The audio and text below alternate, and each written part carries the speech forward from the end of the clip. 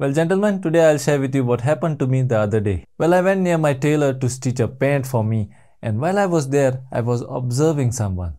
And that person came there to stitch a suit. And the tailor asked that guy, what type of suit you need? Do you need a 2-piece, a 3-piece? He asked him that question, and somebody else came and the tailor had to go and attend the other guy. Now this person whom the tailor asked what type of suit he needs had come with his friend. So they were left alone for a few minutes to decide. Well, since I was standing very close to these people, I could hear them talking. And they were laughing and giggling and discussing among themselves, what is 2-piece? What is 3-piece? And guys, they didn't know what type of suit they wanted. They only knew that they wanted a suit. Well guys, it was a funny moment. I tried to help them a bit and they were very happy about it. And it also gave me an idea for this video. Well, in this video guys, I will give you all the details. And it will be a complete guide on how to buy or get your suit tailored. Whether you are gearing up for a special occasion, upgrading your professional wardrobe, or simply want to look sharp. Well, in this video, I will give you 11 points on which you can decide what type of suit you need. My name is Ryson and welcome to my channel. So it is going to be a very helpful video guys. So see that you like the video now only. And if you are coming on this channel for the first time, see that you subscribe. So guys, the first thing that you should have in mind when you are going to buy or stitch a suit is on what occasion you are going to wear that suit. If you are going to wear it for a wedding, business, or whatever it is. So once that is clear, we can move forward with all the points. So pause this video here only and comment below on what occasion you are going to wear that suit. Come on guys, take action because it will help you to remember. And with that, let's jump into it.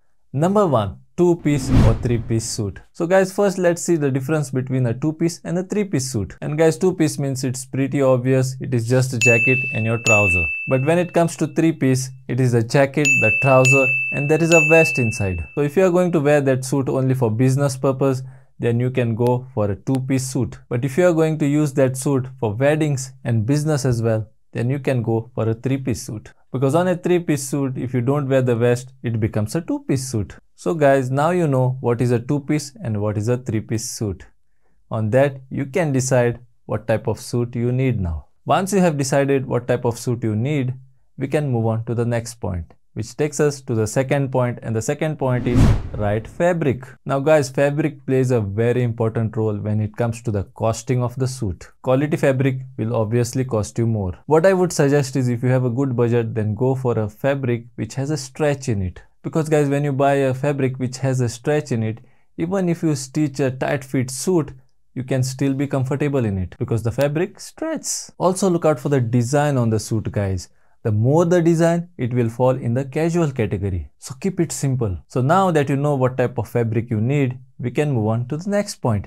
And the next point is a very interesting point guys. It is the color. Well guys, I know that color is the most exciting thing to choose. But if it is your first suit, then you better be careful on what type of color you are choosing. Also, it will increase your costing depending on what type of color you choose. Light colors are expensive, I guess. That's what they told me. Guys, at the moment, I will recommend only 4 colors, and those are black, navy blue, gray, brown, and beige or tan. I recommend you these colors because you can mix and match all of them together and you can get more than 50 combinations guys. But if it is your first suit, then black is the ideal option. But if it is a special occasion and if you want to look different, if you want to look odd, then you can look for odd colors guys. But when you wear that odd colored suit for many occasions, it becomes very obvious guys that you are wearing that same suit. So take your time to choose the colors. See what options your tailor have, as nowadays they have a lot of options guys, because the rest of the things come only after you choose the right color. Once you choose the right color, let's move on to the next thing, and the next thing is lapel. Lapel is like the collar of your suit guys. Guys, let me tell you this, when I went to buy the suit for the first time, I did not know what a lapel was. It is some 15 to 20 years back guys. The tailor did ask me what type of lapel I want, but I didn't know what options I had. I remember him showing me some options, but it didn't go in my mind what he was asking. But now you don't have to be ignorant guys, because I will show you what type of lapels are there. Knowledge is power guys. So guys, there are 3 main lapels that you should know. And all the other variations come from these 3 main lapels. It is the notch lapel, the peak lapel, and the shawl lapel. The notch lapel can be your first suit guys, or your business suit. It is pretty common guys, and it is defined by the notches that they have created where the collar meets the lapel. The peak lapel will give you a much bolder and a formal look, and it is easily defined by the upward peak that it creates at the joint. And the shawl lapel is the most formal lapel guys. So if you are a groom or if you are attending a very formal party, then the shawl lapel would be the ideal option. And the shawl lapel is specially reserved for tuxedos and is usually defined by connecting the two lapels around the back of the neck with one continuous curve. So guys, once you decide what lapel you want, then you can move forward with the next thing. And the next thing is behind vents guys. By the way, if you are getting value from this video, then see that you smash that like button and remember to subscribe. Okay, now what are back vents? Well guys, back vents are the vents which are there on the back of your suit. They can be single or double. I like the double vent guys simply because the way it looks. Also on a single vent suit, when you put one hand in your pocket, it opens up the back part and it will expose your pant. There is nothing wrong in that, but just keep a note of that. So once you are done selecting the vents, now you can move forward with the next thing. And the next thing are the buttons. Guys, when it comes to buttons, you have many options. You have the single button suit, you have the 2 button suit, you have the 3 button suit, you even have the 4 and the 6 button suit. But in this video guys, I will talk only about the single button, the 2 button and the 3 button suit. The 2 button suit are more common and a versatile option. They are suitable for various occasions guys. You can use it for business as well as for the weddings. But the one thing that you should remember of the 2 button suit is always button the top button but never button the bottom one. Then comes the 3 button suit. The 3 button suit fall on the traditional side and has a formal look. And the rule that you have to remember on a 3 button suit is sometimes button the top button, always button the middle button and never button the bottom one. And then there is a single button suit which is more sleek and modern. Also look out for the buttons that you need on your suit, as there are a lot of options. The more designer, the more they will cost. And those same buttons can also go on your sleeves right here, so choose wisely. If it is for a business, then you can go for ordinary ones.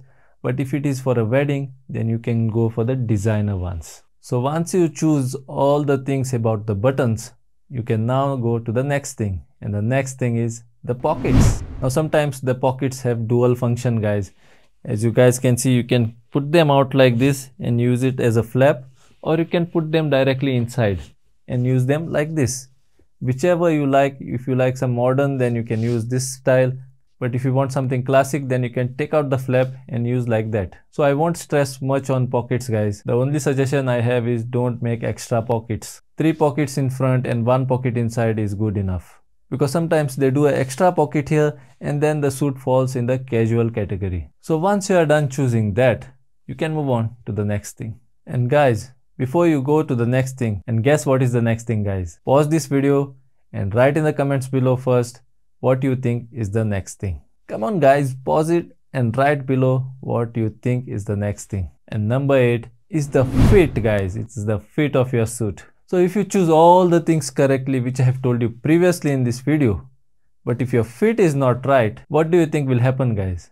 Yes, it will ruin your entire look. So choose the right tailor who is known for his good fit. You can either go for a curved fit or a straight fit. But there are certain things that you will have to know when it comes to fitting of the suit. And the first thing is fit on the shoulders. It should end on the corners of your shoulders like this. Nice fit on the chest. Nice curve on the waist. Or if it is a straight fit, then nice good fit. The back vents should be nicely done. The length of the sleeve should end at the wrist bone, and the length of the suit should be just touching the fingertips like this. Now the tailor automatically does these things guys. He will take your measurements and stitch the suit according to your body. But if by chance he makes a mistake, then now you know and now you can correct him. And now if the fit is not right in any of the spot, then you can tell him to adjust it and do the necessary alterations. Because now you are knowledgeable guys. And once you are done with that, you can move on to the next thing. And what can be the next thing guys? The next thing is your pant fit. No matter how good your jacket is guys, if your pants are not matching it,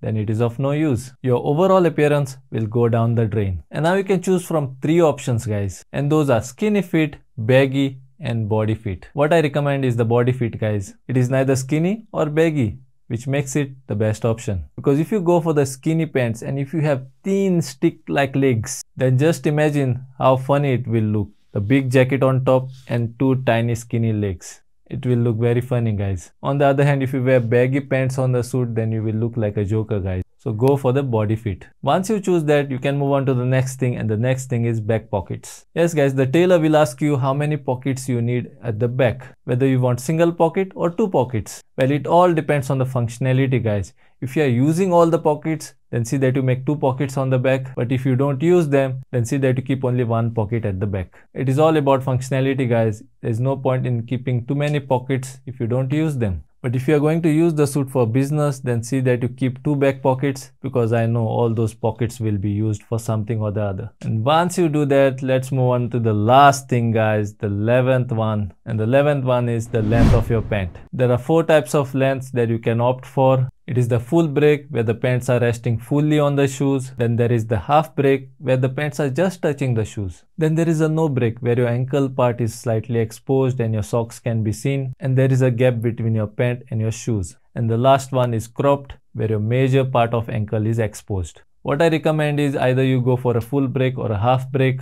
because once you have that length, you can shorten it by going to a tailor and altering it. But if you already have a cropped pant, then you cannot extend the length. So guys, I feel that is a lot of information. And I feel this video deserves a like, a share and a subscribe. So guys, my humble request, if you like this video, then see that you like and share with your friends and family. And if you have not yet subscribed to my channel, then see that you subscribe to my channel and press that bell icon so that you will not miss any of my future videos.